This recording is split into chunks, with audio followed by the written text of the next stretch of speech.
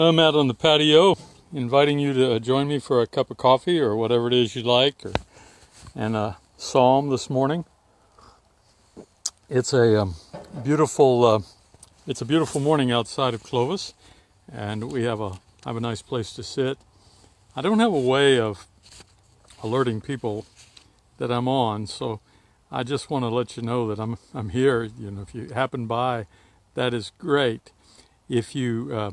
If you miss some of this live, you're coming on later, you won't know that I said this, but you can always replay. I leave this up all day, and most people don't watch it live. They come on later. But it's great to be here, and it's great to be able to be outside this morning. It's a pretty cool morning here in Fresno County, out on Cumorah Drive and Cumorah Knolls. And I've been reading Psalm 90 this morning, and I just thought I would read a verse and comment, and read a verse and comment, not trying to do any extensive work on this, but I love this psalm, as you may. Lord, you have been our refuge in all generations, from one generation to another. Good morning to you, Sharon. I might just stop and do this a little bit today. Just stop when I see a face or a name. Lord, you've been our refuge from one generation to another. We need a refuge sometimes. This morning, as he often does, my 14-year-old grandson startled our youngest dog, who is a jumpy dog. He's a ADHD dog. He's Grandpa's dog, and so he had to just jump up on Grandpa's lap. He's not a pint-sized dog either. He's all dog and definitely a heavy dog, but he's not too old or too big to jump up on Grandpa's lap. God is our refuge, and He has been so from one generation to another. Before the mountains were brought forth, or the land and the earth were born, from age to age, you are God. I love the way that time and eternity are mixed in the play on tense. Also, good morning to you, Tala, waving that because you got a wave there. There's no tense in Hebrew, but there is a sense of timing, and so this is a contrast of times. Before something is, you are, as a continuing action. Before is past, and you are God. Before anything ever happened, outside of time, you are God in the present tense. God, our refuge, is God, always, in the present, right now. You turn us back to the dust and say, go back, O child of earth, for 1,000 years in your sight are like yesterday when it's past, and like a watch in the night. You see,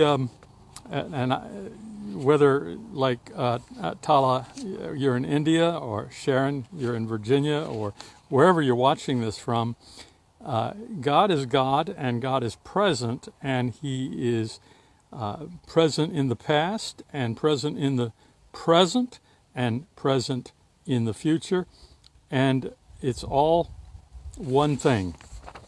It's all one time. Timelessness. 1,000 years in your sight are like yesterday when it's past. It's just like a watch in the night. You sweep us away like a dream. We fade away suddenly like the grass. So from our point of view, time is fleeting fast. Time is now fleeting. The moments are passing, the hymn writer said. In the morning, it's green and flourishes. In the evening, it's dried up and withered. Kind of like my garden this year. I don't know whether it was spending 3 weeks laid up in the hospital and not tending to it, not feeding it, or what it was. But my garden is just in some pots. It is a sorry mess. I tried some artichokes. They all dried up. I tried zucchini. You know, you have to be talented to kill zucchini, don't you? You really do.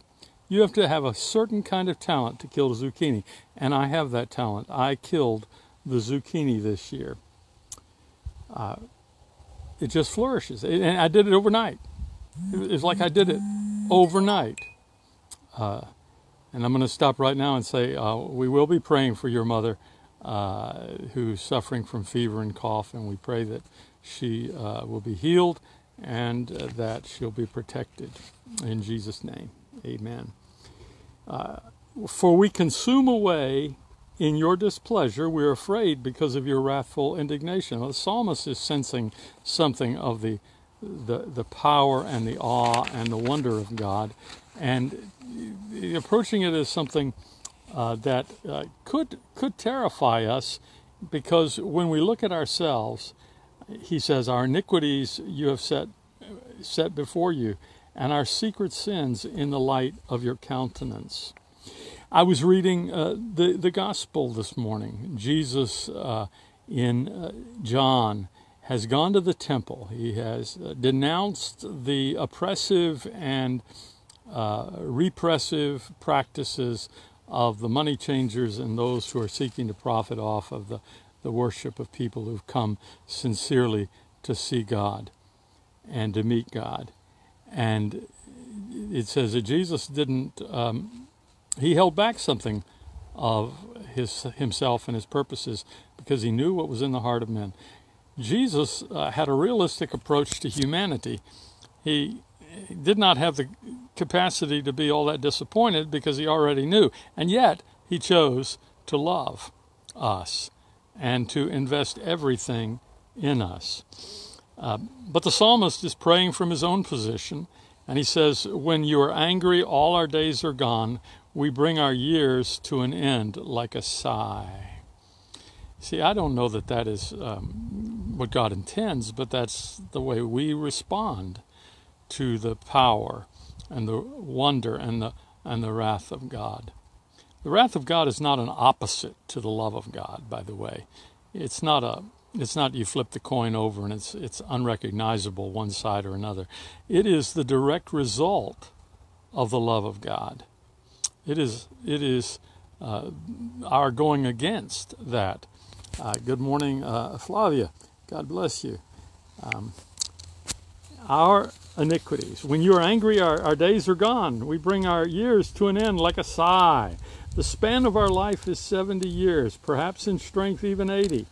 Yet the sum of them is but labor and sorrow, for they will pass away when we're gone. Sounds despairing, doesn't it?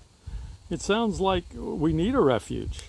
It almost sounds like the Proverbs or Ecclesiastes, more Ecclesiastes than the Proverbs. Who regards the power of your wrath? Who rightly fears your indignation? I often think about the wrath of God and talk about the time that I was swimming in a fast-moving river against the current to get to the other side. I had overestimated my strength and my ability to swim, and for some reason I had to swim a bit upstream. Brother Danny, good to see you. I'm stopping to greet people as I see them this morning in West Virginia. Flavia, I'm not sure where you are right now. You've moved, but it's good to see you. This was in West Virginia, by the way, Danny, up near Fairmont, and I'm in that river trying to swim against the current. And I was in grave danger because the current was so strong. Now, was the current out to get me? Did the current hate me? Had the current singled me out? No, I was just trying to swim against it. Then one day I was walking down the street in my neighborhood. I was a kid, maybe 12 years old, and I was doing my ADHD daydreaming and not paying any attention and not thinking about anything except what I was thinking about. And I walked straight into a sign that was posted on the sidewalk. It was, it was elevated off the ground. It was a metal sign, and I bammed my head onto it. Now that is the ultimate of not paying attention. Was the sign out to get me? Did someone put that sign out there to hit my head? No, but it wasn't going to move for me either. Thus, the wrath of God. He is stable. He is in place. And you can beat against it, you can try to swim against the current, but it doesn't work. And so he says in a prayer, so teach us to number our days, that we may apply our hearts to wisdom. To wisdom. Now, wisdom is not being smart. Wisdom is what we do with our smarts. It's what we do with the knowledge that we have. You can be very wise and not be as knowledgeable as the person who is not as wise as you, if you make the right choices based upon what you know. And so he's praying this. He says, the consequences are high for our choices. Teach us to be aware of time, even though you are outside of time, even though time and eternity meet in you, and even though you are beyond time. Teach us that we are living in time, and that time is a stewardship that's been placed in our hands to spend well, to spend wisely, and help us to make wise choices, because the consequences are great. Because what we choose today affects today, but it also affects tomorrow. And to swim with the tide of where you're going, God, to go where you are going, to watch out for the mountains and the signs that you have placed for our own good and for your glory. Return, O Lord, how long will you tarry? Be gracious to your servants. And he's coming around here, by the way. Satisfy us by your loving kindness in the morning, so that we shall rejoice and be glad all the days of our life. This is not a despairing psalm. This isn't one of the psalms of lament, and yet there's always this element of lament, and there are some psalms that are dedicated completely to lament, and they're a part of worship. But this is one that starts off with the kind of realism that Jesus had when he held back some of what he could have shared in Jerusalem on that day, because he knew what was in the hearts of men, and yet he didn't despair over it. We understand that we're dealing with something. I've been to some wonderful places in the mountains where I was standing at a precipice and looking over a deep canyon, and I knew that if I were foolish enough to jump, the consequences would be grave. It takes your breath away when you stand in the presence of something so awesome and magnificent. And you know, it's like it was said in the Chronicles of Narnia about Aslan. Is he safe? No, he's not safe. He's wild. He's a lion, but he's good. But he's good. And so, is God safe? Well, is a lawnmower safe? Is a canyon safe? Is a wild rushing river safe? No, but it's good. It's good. I mean, of course, the lawnmower is nothing compared to something God made directly. Satisfy us with your loving kindness in the morning. It's morning here in Fresno County. So we shall rejoice and be glad all the days of our life. This is where this is going, you see. A rejoicing in the presence of God. Yeah, that's why, I brought my coffee out. And that makes me rejoice in the morning. I'm sitting out here on a beautiful patio that my wife built with the flowers she planted in the pots.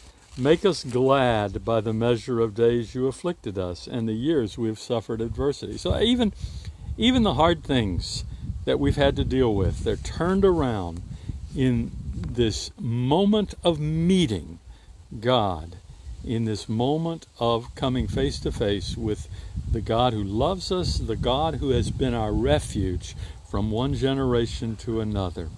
Show your servants your works and your splendor to the children. May the graciousness of the Lord our God be upon us. And then he talks about something that hopefully we'll all be involved in a little bit today, living purposefully today, the day that we've been given. He says, prosper the works of our hands, prosper our handiwork. Well, I'm looking forward to a good day. I'm starting off kind of slow. I've done some work. I've been awake for a long time. but I haven't gotten down to the drudgery work that I have to do today. And I don't mind it if it is meaningful, if it makes a difference. And so my prayer today, in the midst of time, in where time meets eternity, where the secular and the spiritual all flow together, where there is no distinction between the sacred and the profane except in how we dedicate them and how we consecrate them and commit them, so that even the ordinary becomes sacred in the presence of God. My prayer is, prosper the work of my hands and your hands today. Prosper our handiwork. Not that it just pays us in dollars and cents and luxuries, but that it makes a difference in the world and points others to the refuge that they and we can find in God. Lord, you've been our refuge from one generation to another. And may God bless you in that reality. And may He thank you for joining me live, and all of those who are joining us later, and any I may have missed on the screen. I'm just reading off the screen today. May the Lord bless you and keep you. May the Lord make His face to shine upon you. May the Lord lift up His countenance upon you and be gracious to you and give you peace through Jesus Christ our Lord. Amen. Thanks for joining us in church today. And join us tomorrow at 9 o'clock. At least this, I know what time we're going to meet at 9 o'clock tomorrow, Pacific time. God bless.